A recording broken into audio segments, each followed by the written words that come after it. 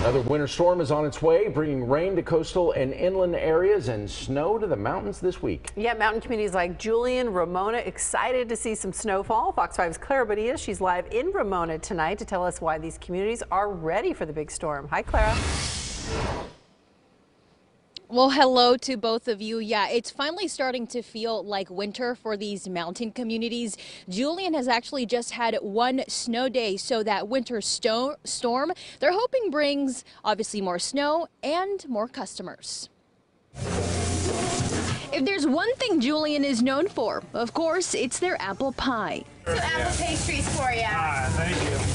The small town is also known for snow, but this winter there hasn't been any. Just about one day of snow, and that was it. And like I said, it was gone by about 2 o'clock in the afternoon. Julian resident Philip Decker says this winter has been mild for the town that sits 4,000 feet above sea level. Very mild.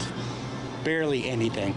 We've had some big years. This year's not much at all. But the news of snow comes as a surprise to this group of campers from Oceanside. We might pack up a little bit earlier if it looks like it's going to take a turn for the colder. So the National Weather Service issuing a winter storm watch from Tuesday to Wednesday, expecting 1 to 3 inches of snow.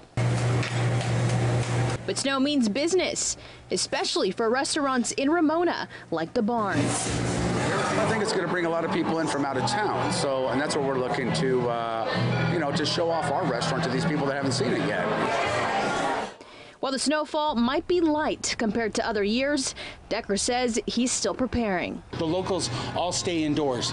They don't come into town when they know it's going to snow. That's why I'm here. I'm kind of stocking up because I have tomorrow off. And if it does snow, I'm staying home. And this rain and snow is much needed for San Diego and also Southern California because we are still in a drought. Reporting live here from Ramona, Clara Benitez, Fox 5 News.